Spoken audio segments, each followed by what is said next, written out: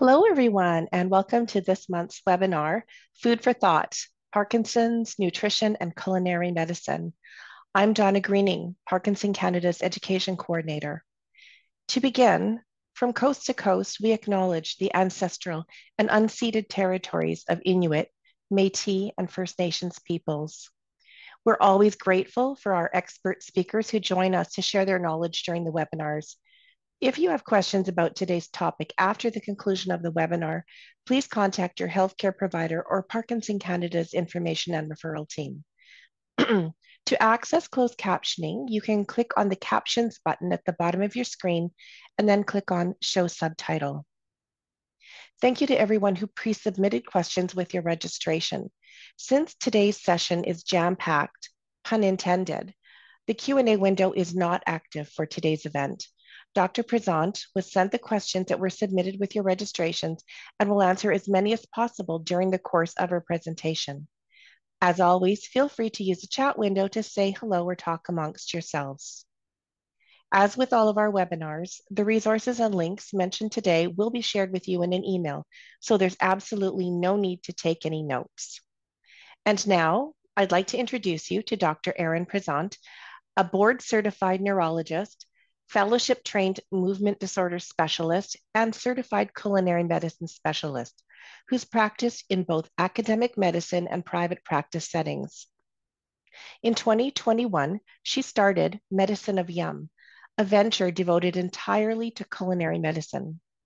Through culinary medicine, Dr. Presant empowers people to make healthy choices with their food and provides tools on how to be healthier in their own kitchens. Medicine of Yum brings evidence-based medical, dietary, and nutrition guidance to people through virtual teaching kitchens. Her favorite part of the teaching kitchens is seeing the dynamics change that happen for people when they are learning and doing for themselves in their own kitchens. Dr. Presant still remains active in the Parkinson's community, giving talks, writing for neurology publications, and working individually with people with Parkinson's on diet in relation to medications and other symptoms. Welcome, Dr. Presant. Thank you so much for having me. I'm glad to be here. As you mentioned, this is one of my favorite things to be doing. So we'll just jump right in because we do kind of have a jam-packed session here. I'm going to go ahead and share my screen so I can do a little bit of a talk first and give you guys some background information and update you on what is going on in the world of nutrition and Parkinson's. All right, so I think one of the main questions we start with is why would my diet even matter to my brain? I mean, there's so much information out there like, oh, okay, what I eat matters to my cardiovascular system, or it may give me diabetes or this or that, but we don't see that much on how it affects our brain. So a consistently poor diet, and we'll talk a little bit about what that means, can lead to an increase in inflammation throughout your body, leading to this kind of chronic inflammatory state that you might have. Then other things that contribute to this inflammatory state may be stress and poor sleep and depression. And those are factors that we may not have as much control over, especially with a chronic disease like Parkinson's. So we want to take control of what we can. Our systems produce these inflammatory factors that damage many different organs in our bodies, and the brain is one of those organs that can be damaged and is susceptible to that. So some studies have shown that patients with Parkinson's and in their gastrointestinal systems, they showed increased inflammatory factors. So this leads us to the questions, could the GI inflammation play a part in the development of PD? Could the changes in the gut microbiota lead to inflammation we see in the guts in people with Parkinson's? But you may be asking, what is that gut microbiota? What does that mean? You may hear it all the time. It's kind of a catchphrase now. So we've got the good bugs, the bad bugs, and the gut bugs. And really, our gut bugs are the good bugs. Our gut has about 100 trillion bacteria. About a third is the same amongst the population, and then 2/3 is unique to each individual. So no two people have the same microbiome going on in their guts. We know that a diverse and balanced gut microbiome plays a role in the overall health of the host or of us. So what does the microbiome do? It wards off harmful microorganisms, regulates immunity, and produces substances that are helpful to the body. So there have been some studies to suggest that there are differences in the microbiomes of people with Parkinson's versus people without Parkinson's. But just so we're clear, to date, there's no data that suggests that these differences is the cause of Parkinson's. We don't know exactly what it means. It's just an interesting tidbit that's out there. We do know that the gut and the brain communicate, though, and we call that the gut-brain axis. So this is another thing that you may be seeing out there in the research world. There's a two-way communication. So we don't know necessarily which way the signals are being sent once somebody has Parkinson's. So there are abnormal proteins in the brains of people with Parkinson's. They're known as Lewy bodies, which you've probably heard of. And those are also found in the gut of the majority of people with Parkinson's. So did these abnormal proteins start in the gut and then make their way to the brain, or vice versa? Or is there some other mechanism involved? These are all things that are still out there and needing to be researched. But we do know that what happens in the gut doesn't stay in the gut, and that the gut biome has an impact on our central nervous system. So there's mounting evidence, like I said, and we're still waiting for clearer information on how this research will play out and how we'll be able to apply it in a clinical setting. The hope is that the more we know about the gut biome and how it relates to Parkinson's disease may actually help us to diagnose Parkinson's disease earlier, or maybe come up with new therapies and help the symptoms in order to improve quality of life. So these are all things that are exciting and we're hoping to see more information on hopefully soon. All right, and now that I've gone over that, you may be sitting there thinking, okay, well, great. Now you haven't given me anything practical that I can do. And you may be feeling like a little bit like you need some help. I understand. So eating with Parkinson's, you're trying to figure out what to eat, and you're already dealing with all of these other Parkinson's symptoms, motor and non-motor. So the non-motor ones, difficulty smelling, difficulty swallowing, maybe apathy and depression is really impacting the food that you can get or put into your body, a lack of appetite and weight loss, constipation, and then the motor symptoms like, feeling stiff and you can't stand, or you're worried about falling in the kitchen. So I understand that following a specific diet and adding this into the mix with Parkinson's might seem like too much. So let's try to break it down and make it a little simpler. First, the one question everybody asks, is there a Parkinson's disease diet? And the short answer is no. So we could just end the talk here and move on. However, there have been studies that have shown that a Mediterranean type of diet is kind of healthiest for overall mortality, meaning like our whole body.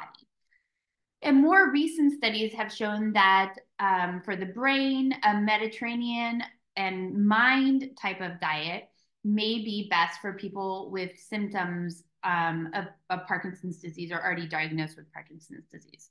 So what are these two diets? Unfortunately, they overlap quite a bit. So let me just go ahead and go through this. I love this, this kind of a graphic of the Mediterranean diet pyramid. In the United States, as kids, like in the 80s, 90s, we had this food pyramid, and it didn't look anything like this. It was like on the bottom, meat and cheese and dairy. And as we went up, all these other things that are good for our bodies got less and less. So this is a kind of revamped diet pyramid. And I love how on the bottom part, the base of the pyramid talks about being physically active and enjoying meals with others. This is something that I think we don't associate with our nutrition, but it really should be associated with our nutrition, because the more we enjoy meals with others and are physically active after we eat, the better we do, people with and without Parkinson's. But we do know that isolation and Parkinson's increases apathy, increases symptoms, and decreases quality of life. So this is an important base to have on the food pyramid. Now, getting to the food part, we want the food base to be mainly vegetables and fruit, whole grains, beans, nuts, legumes, and then like fresh herbs and spices. So these are all the like whole foods, these beautifully colored foods that we can find in the grocery store. And it doesn't matter what they are. So when I say Mediterranean diet, it doesn't mean it has to be chickpeas and other foods that you find in the Mediterranean region.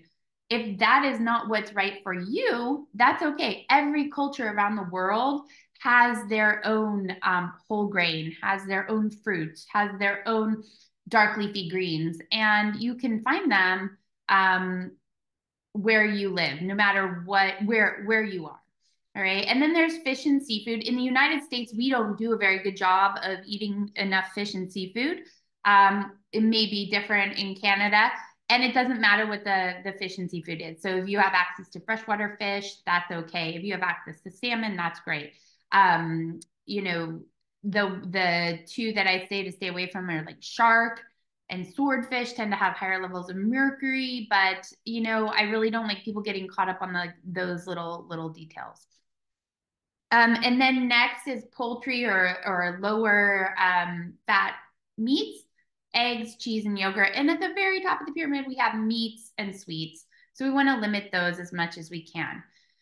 There were a few questions about alcohol and Parkinson's. To date, I don't have any real studies that show one way or another with alcohol and Parkinson's. We do know that obviously alcohol can affect your gait, can make you less stable. So you do definitely want to be careful about that if you're drinking any alcohol with Parkinson's.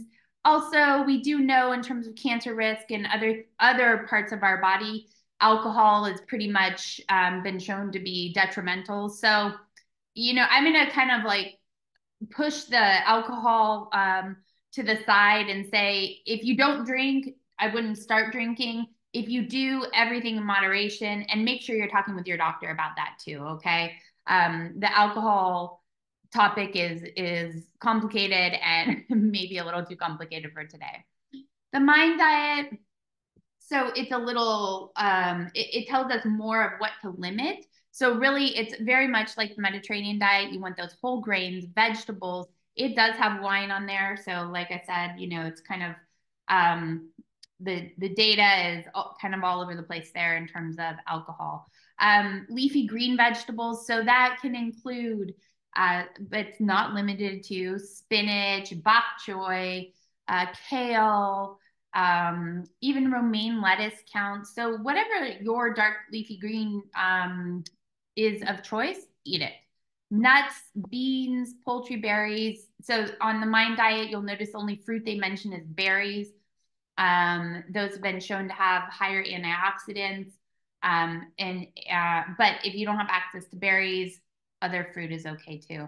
Fish, and then you really want to be limiting the butter and margarine, limiting pastries and sweets, limiting red meat, and limiting cheese and fast foods.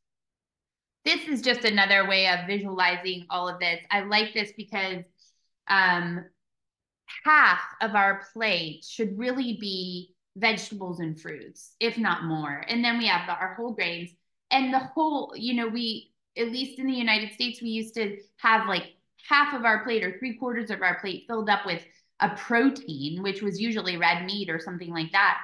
And now we really want that the protein portion to be about 1/4 of the plate, and it doesn't have to be this huge piece of meat. There's so many other options. So this is just another visual which I find to be good. So getting back to Parkinson's disease specifically, a study published in 2022 showed an association between higher flavonoid consumption and better survival rates in people with Parkinson's. So what are flavonoids? They are powerful antioxidants that help to fight inflammation. They may have a protective effect on the brain. That is what the theory is as to why you know they're good for our brain. So in the study, they specifically used berries, oranges, tea, I believe it was black tea in that study, apples, and red wine. So I just want to clarify that study doesn't mean that if you eat berries and oranges and apples and drink red wine, you won't get Parkinson's. It was just saying that there was an association between eat a higher diet filled with flavonoids, a diet higher that was filled with flavonoids more, and longer survival rates in people with Parkinson's. This is not one-to-one. Dietary studies are very difficult. You know, it's not like if you eat raspberries, you will live till you're 95. It doesn't quite work that way. It's a little harder to make these conclusions in nutrition studies, especially with the brain. So these are all associations. Keep that in mind. So when we're talking about ways to eat healthier, I like people, well, we call it a Mediterranean diet. I like people to think of it more as a way of life, right? So an established eating pattern rather than a diet. A diet implies something we do for a certain amount of time, then stop. So I need to lose 20 pounds. I'm going to go on a diet, right? This is the old diet culture that was so popular in the 80s, 90s, even probably some now too. There are all these different diets out there, gluten-free, intermittent fasting, keto, paleo, all of these things, right? For the most part, those diets are very, very difficult to hold up. And that's why people do them for a certain amount of time and then stop. They're so restrictive and so difficult that people don't stick to them. And I like people to change slowly, incorporating these things into their way of life so that it can be a routine and it can be something that you do for the long haul. All right. So we start with recognizing what we are doing well and giving ourselves a pat on the back and letting go of the guilt. So another problem with these really strict diets is I'm on a keto diet. Oh no, I ate too many carbs. And then what does our brain do? Our brain says, oh, I failed, and it shuts down and it stops doing it. All right. We lose our motivation and it becomes too hard to kind of like stay on that track. So with a way of an eating pattern and a way of life, it's like, oh, it's Sunday. I'm going to a birthday party. I can have that piece of cake because I know that most of the time I'm doing what's right for my body, right? And we don't need to hold on to that guilt and turn ourselves into failures in our minds. All right. Shifting a little bit, because this is a very common question specific to Parkinson's, is the protein question. And we have questions about protein in part because with a chronic disease like Parkinson's, you may struggle with unintentional weight loss, muscle loss.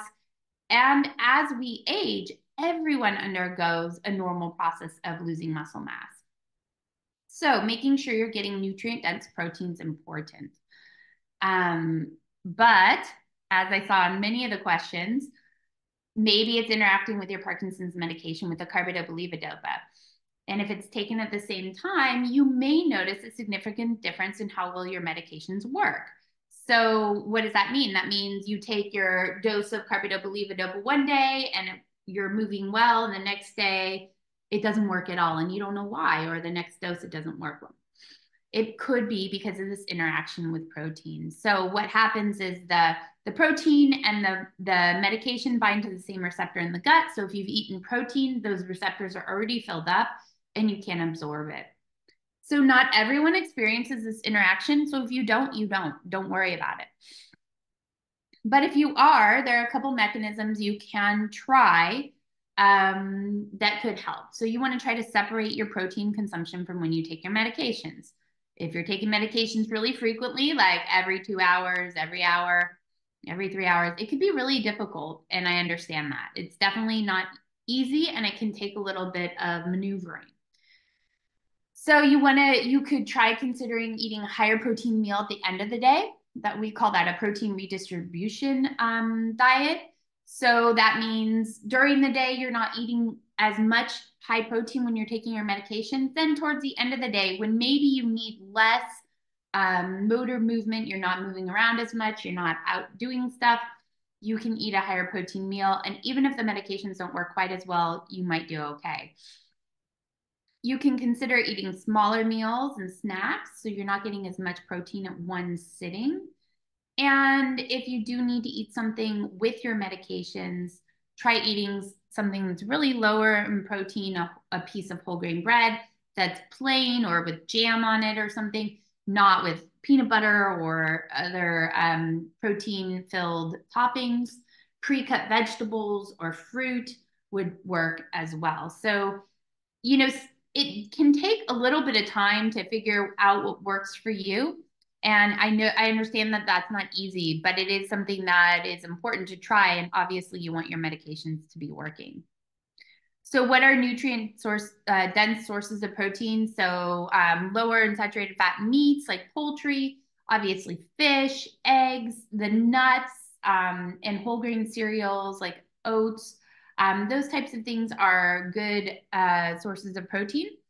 Remember that plants do have protein as well, and there are ones that are higher in protein than others. So if you are vegan or vegetarian based, you can easily get enough protein. On here, this doesn't have well, it has edamame, but like tofu is very high in protein. So you can definitely find protein sources in plants. Another really important aspect I feel to people with Parkinson's is fiber. So in general, people don't get enough fiber. Adults in kind of the Western culture don't eat enough fiber. But by incorporating the principles of the Mind diet and Mediterranean diet, you will naturally increase your fiber intake. So why is that? Because if you're increasing your whole grains, those have fiber. If you're increasing your vegetable intake, those have fiber. If you're increasing your fruits, you want to eat the fruits with the skin on. So if you're having an apple, don't peel it first. You know, eating the skin provides a lot of good fiber for your gut. And then increasing your legumes too. In the United States, again, we don't eat a lot of legumes. A lot of people don't eat enough beans and things. And those have been one of the groups of foods that have been found to be consumed in people who live longer, and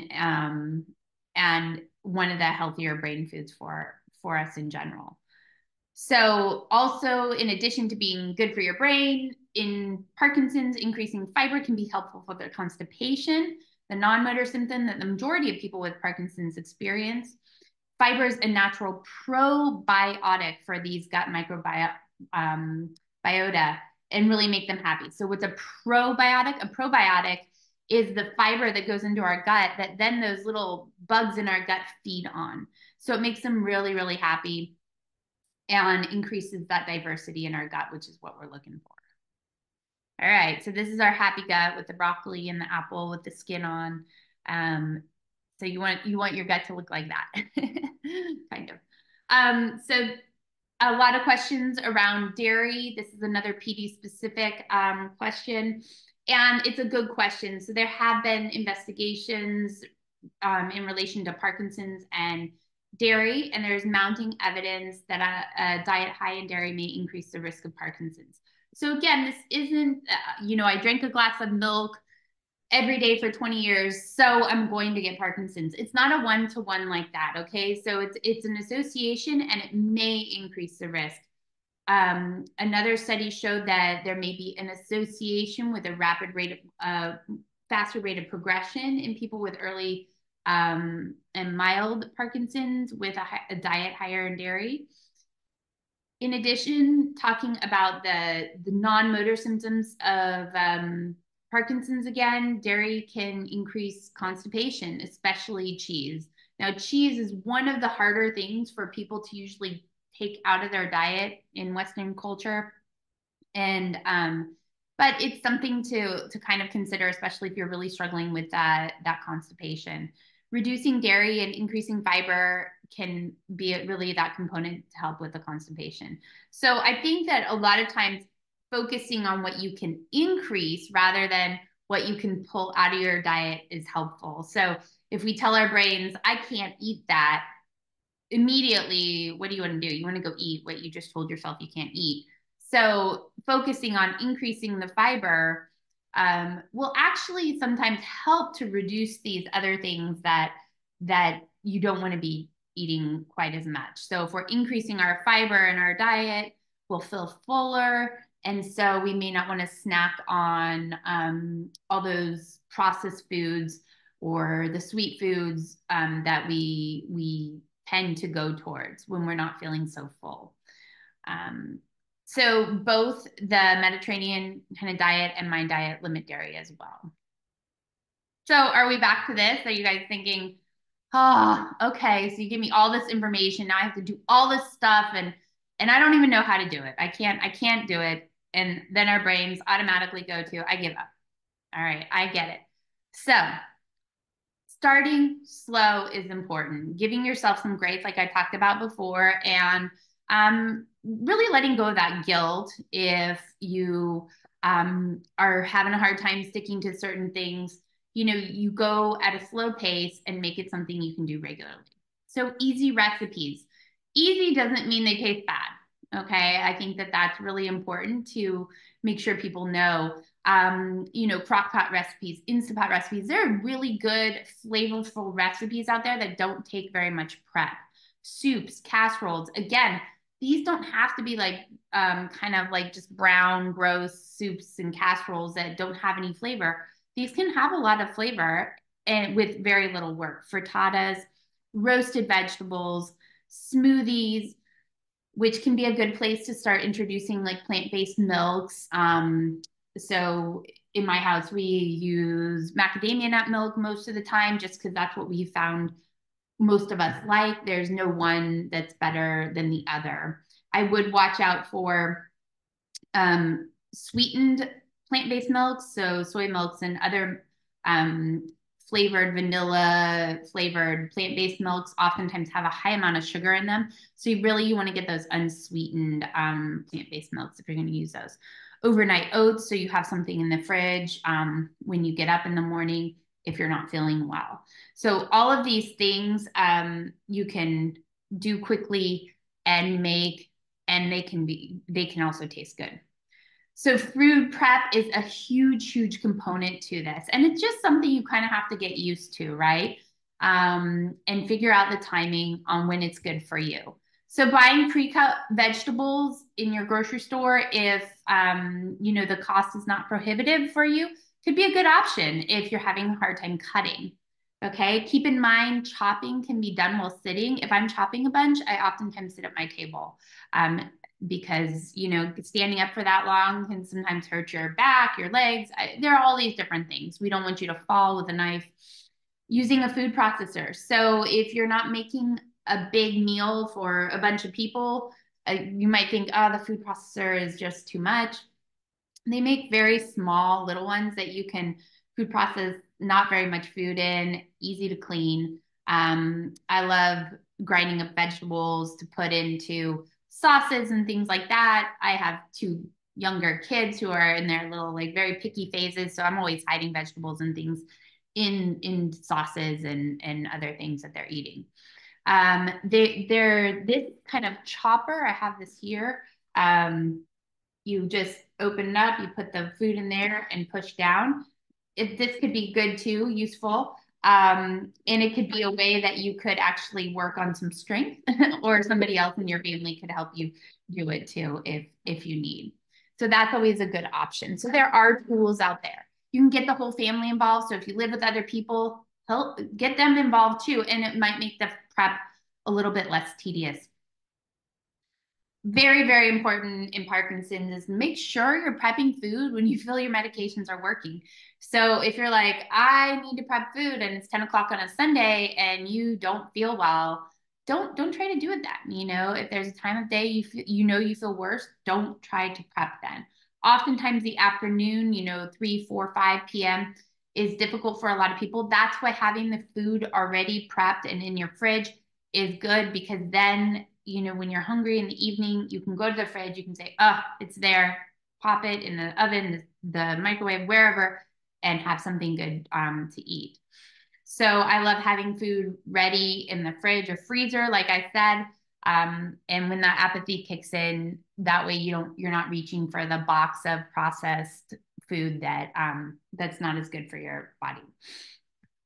You can always make it easier with these substitutions. So if you really can't chop food, frozen vegetables are just fine.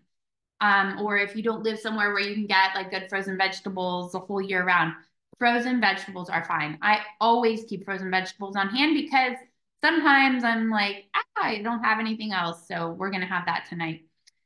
Fresh vegetables, it doesn't have to be fancy. Like I said, I have two small kids. They don't like cooked vegetables right now. So I always have chopped carrots, bell peppers, cucumbers, because this is what they'll eat. And so every night on the table, that's what I put out. Just a plate of fresh vegetables chopped. It doesn't have to be fancy, but that's how they'll eat their vegetables. So if that's how you eat them, great, do that. You want to be careful about canned vegetables packaged in a high sodium solution.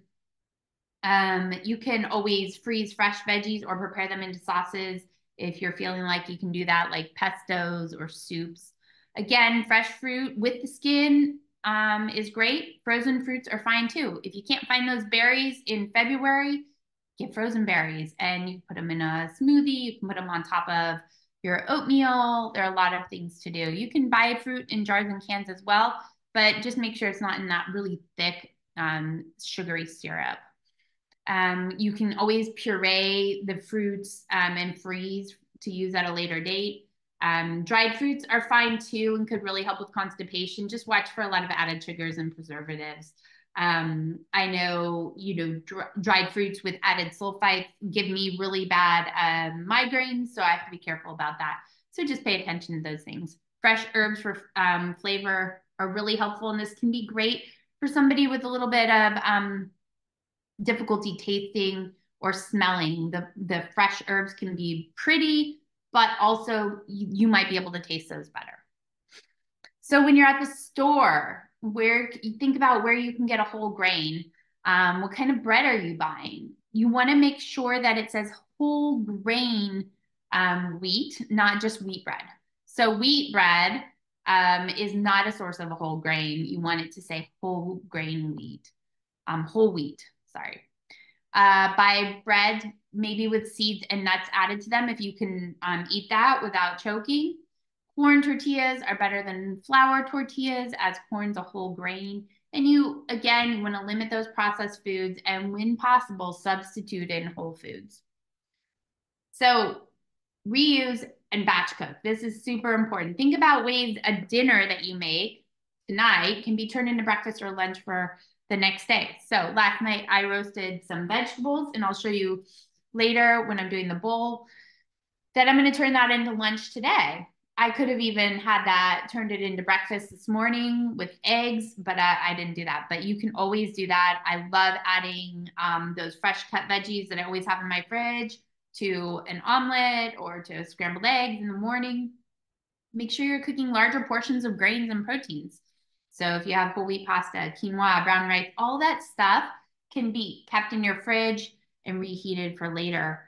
Quinoa, which I'm going to be using in the bowl later, I make big batches of it and freeze it in individual bags once it's cooked. And it can be just popped out of the freezer, put in a microwave, and defrosted. And there you go. You have quinoa ready. Freeze soups, sauces, and casseroles. So this is one of my favorite things because it has on the inside here it has 1 cup and half cup, and you can portion it out. So let's say you're just cooking for yourself or just cooking for 2 people. You don't want to make a huge batch of soup, but you can do that and freeze it here. I freeze chili, I freeze soups, I freeze sauces. You can make egg casseroles and things like that and freeze them. So you don't have to make every meal from scratch at that moment, right? So these are just things that I'm always like thinking about, like how many vegetables did I have? If you have those veggies prepped, then you go to your fridge, you grab them, you're eating them. You don't even have to have a second thought about them. Did you eat a fruit today? If not, then grab whatever fruit you like, a whole apple. I always have apples. I love apples. That's one of my go-tos. Berries.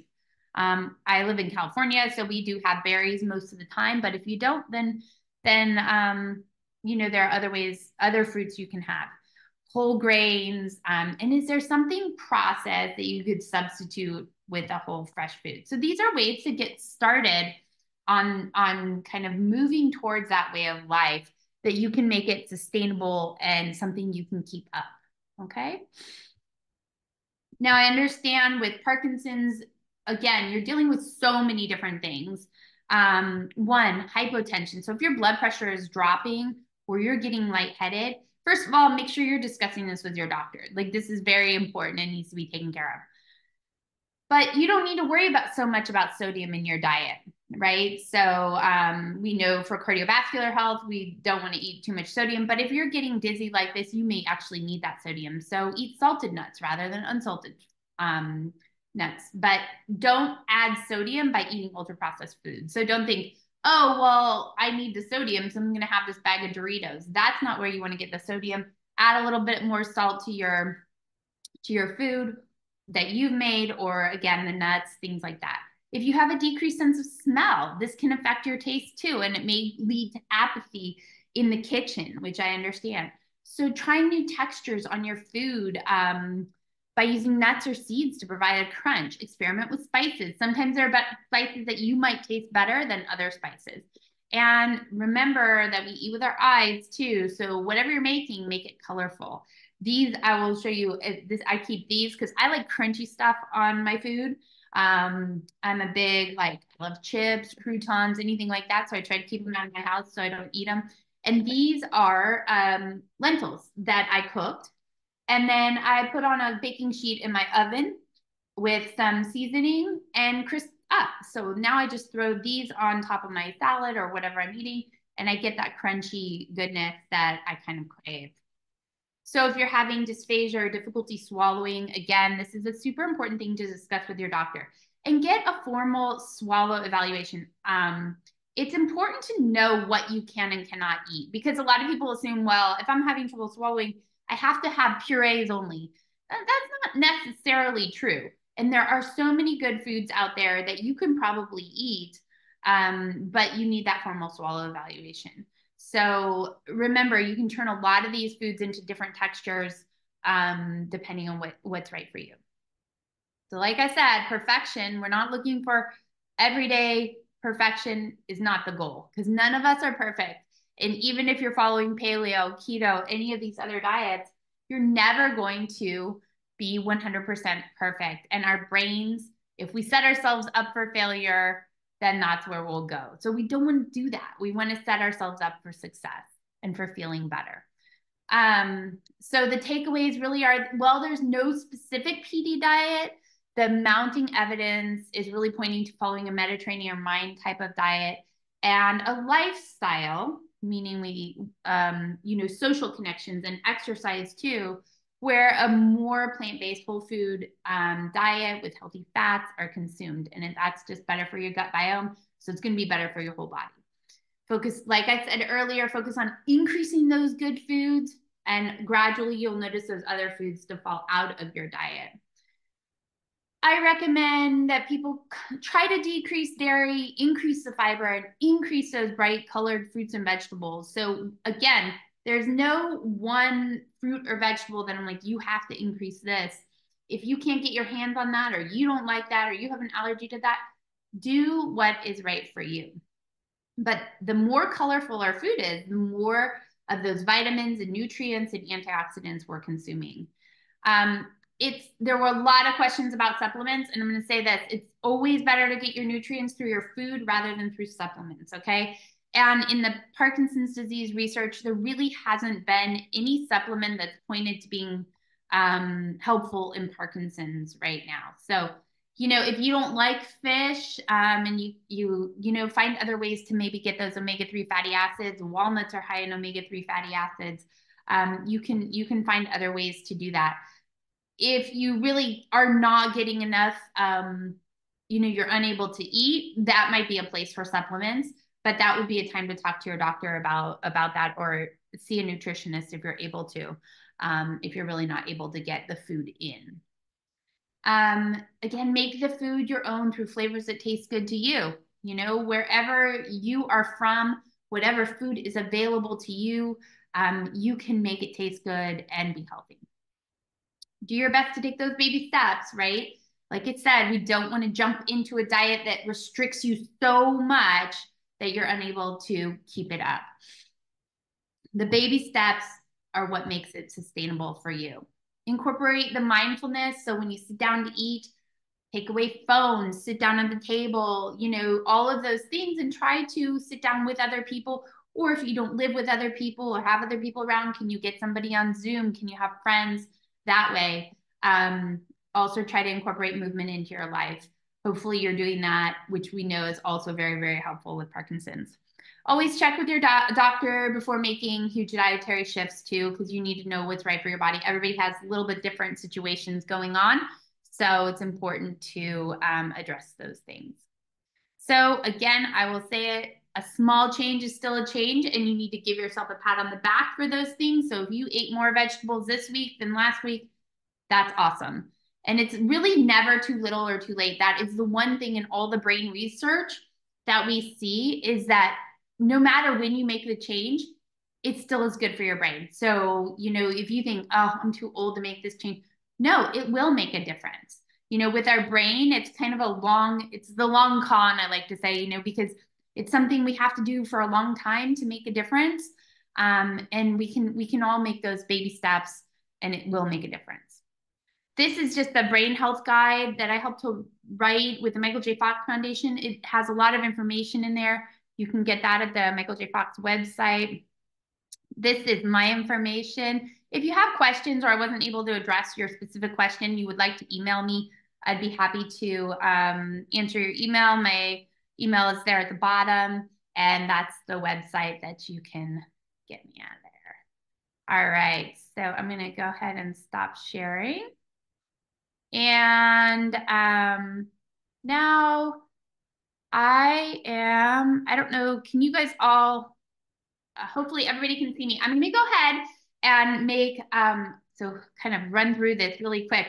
I didn't want to choose a recipe that was specific to like very specific ingredients, because again, like we all have different things we have available to us, and we have different tastes, right? So what I love are kind of these bowls where you can throw everything together. I'm a big fan of like just like dump stuff in a bowl and mix it together, and it tastes good and it's good for me. So as I said earlier, I make small batches, or I have huge batches of quinoa and then freeze it in smaller batches. My husband doesn't like quinoa, so I like it. So I make it like this. And this was in a baggie, like right before we started. I threw it in the microwave for, I don't know, 40 seconds, Insta frosted, and good quinoa. So I have that. So I'm gonna use that as my base. Okay, so that's a grain, a whole grain that I have going on. It has some protein in it too. Now, with kind of these savory bowls, so lunch or dinner bowls, you can make something like this for breakfast and put eggs on it, but I'm gonna go kind of for lunch, because it's lunchtime where I am. I like to add in my dark leafy greens. So I'm a big kale fan. I know a lot of people hate kale. If you don't like kale, don't eat it.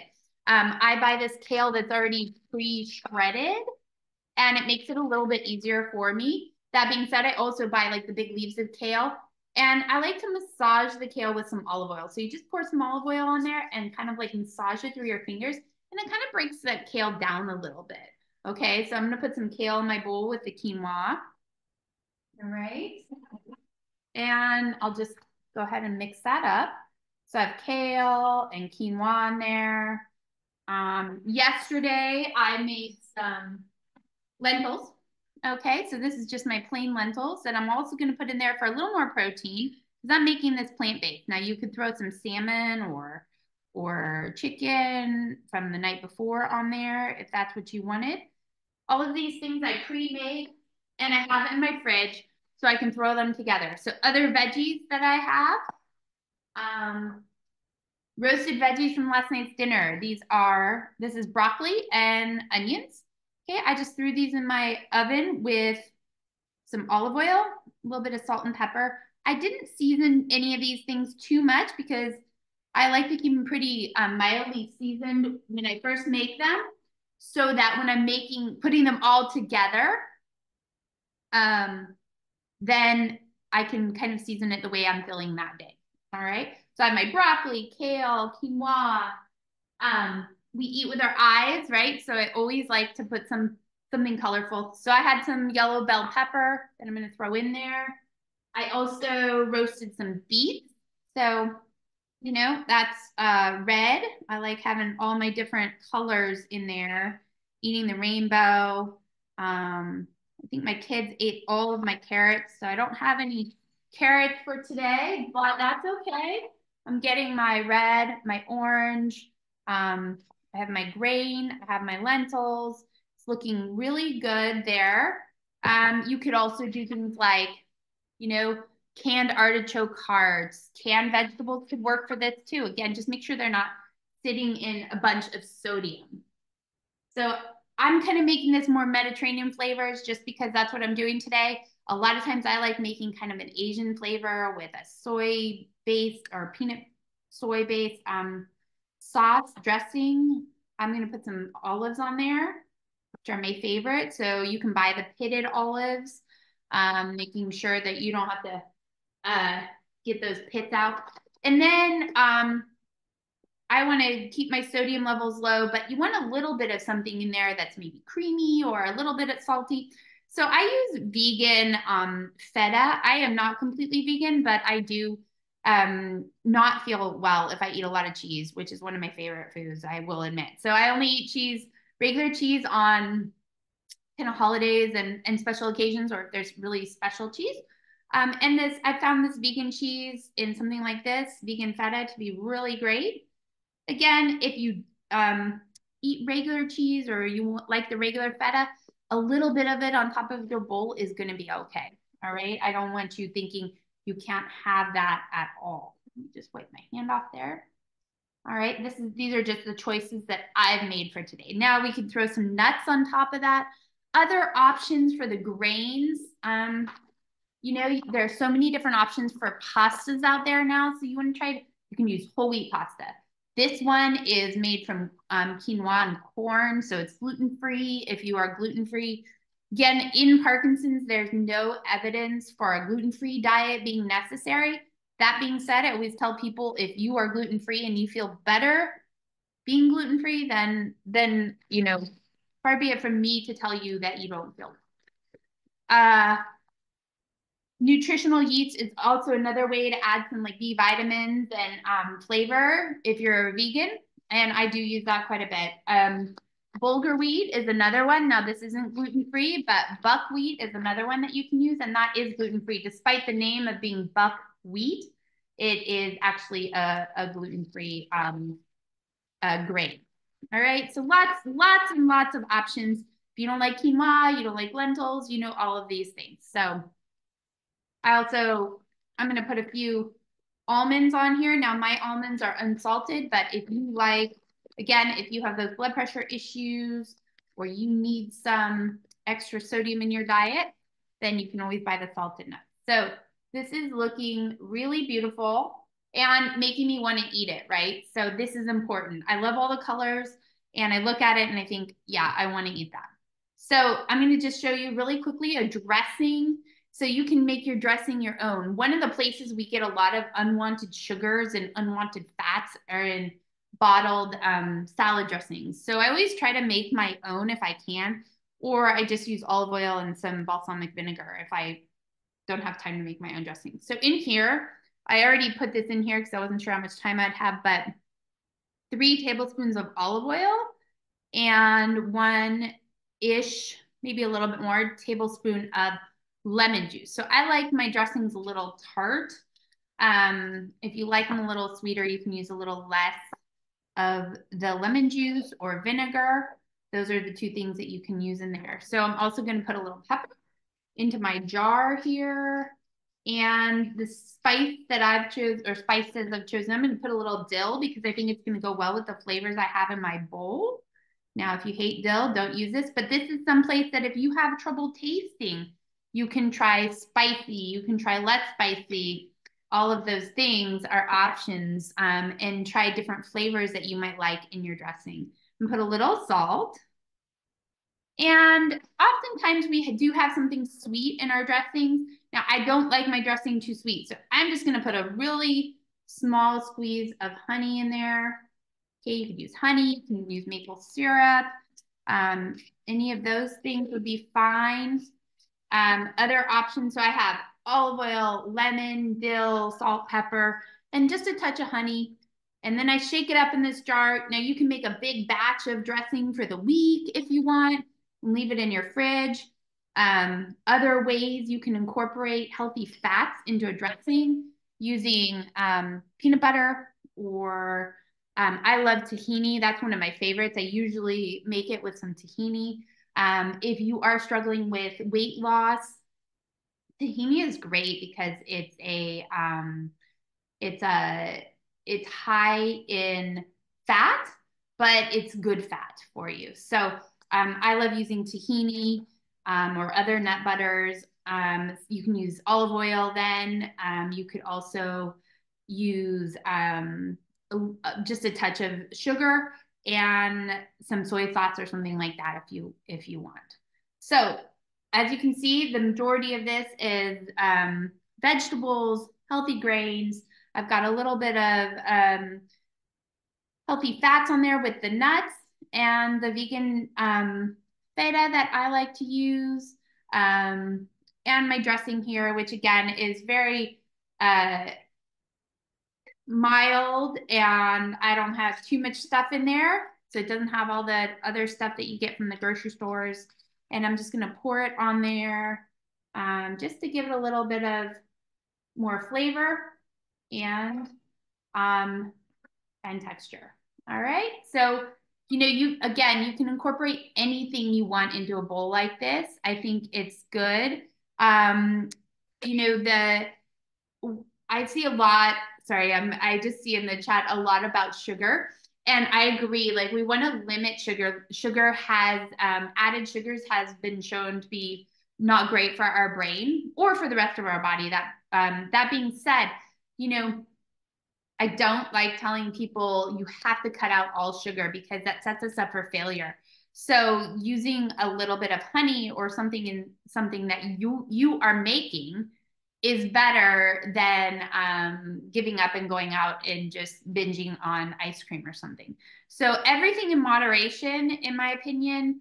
That less than teaspoon of honey that I put into my dressing, if that makes this more appealing to me and I'm able to eat my vegetables and eat my whole grains because of that, then the trade-off is worth it. Okay. We do want to avoid added sugars as much as we can in processed foods and in other things too. All right. So that is my bowl here. And I will be eating that for lunch. It's just about noon here. And that will be my lunch. So most of this stuff you can pre-prep. Again, you could put most of this stuff in a bowl in the morning and put eggs on top of it if you want, or you could just use those lentils and put some eggs on, or you could use the quinoa, or you could just mix all those veggies into a pan and put some eggs on top of that if you like it. You can also turn your quinoa into kind of like an oatmeal type mixture. And if you want for dinner, you could put salmon, you could put other protein sources on top of this, tofu, those types of things, and make it your own. So that is the recipe. I'm just making sure that I used up everything that I had out. I think I did. Avocados are great too, if you can get them. So hopefully that was helpful to you guys. And I think I got through it. Great. That was really, really great. I have a question for you Yeah. myself. So you mentioned sugar, you mentioned honey. What about other sugar alternatives like Splenda, monk fruit, agave? What about those types? Are there some that are better than others?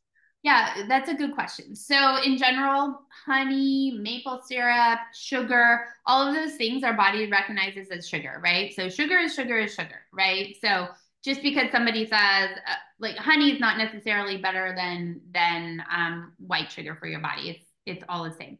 The sugar alternatives, in my opinion, the evidence for those are really what we don't want to be doing is increasing our body's wanting kind of craving of sugar. And by putting those things in, we're just kind of doing that. So if you can use more natural sugars like fruit, if you're craving sugar, having something with fruit is better. Agave is going to be metabolized the same way as honey and maple syrup.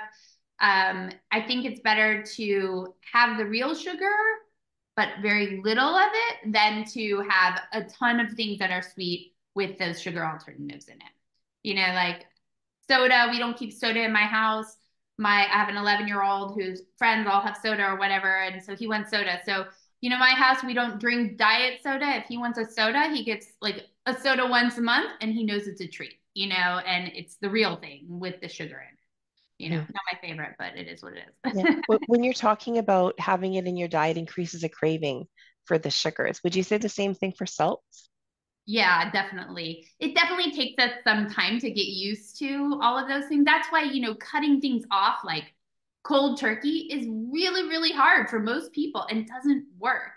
And that's why I don't recommend it, because then all of a sudden, oh, I've gone a week and oh my gosh, I just need like the chips or whatever. And then I eat the whole bag, and it's like, oh, and we kind of give up. So it's everything in moderation, slowly taking these things out, slowly reducing the amount of sodium you're eating. And actually, if you're reducing your ultra processed food intake, you will reduce your sodium intake dramatically. You won't even realize it. Great. Well, thank you so much, Dr. Present. That was certainly really informative and a lot of fun too. I hope that everyone here today has been inspired to evaluate their own nutrition choices and consider incorporating the concept of food as medicine into their own meal preparations. If anyone has unanswered questions or wants to contact Parkinson Canada's information and referral team after the webinar, they can be reached at 1-888-664-1974 or support@parkinson.ca. Of course, that's also going to be included in the email that we'll be sending out. So watch your email inboxes for the follow-up email that will include a link to a recording of this webinar, the full recipe for creating your own custom savory bowls at home, and links to the other resources mentioned today. And we'll also include Dr. Presant's website and contact information for Parkinson Canada's information and referral team. I hope you'll join us at our next webinar, Parkinson's Awareness Month, a story of empowerment through music, taking place on Wednesday, April 17th. Watch your email inboxes in early April for our e-newsletter, which will include more information about the webinar and the registration link. On behalf of all of us at Parkinson Canada, I'd like to thank you for joining us, and I hope you enjoy the rest of your day.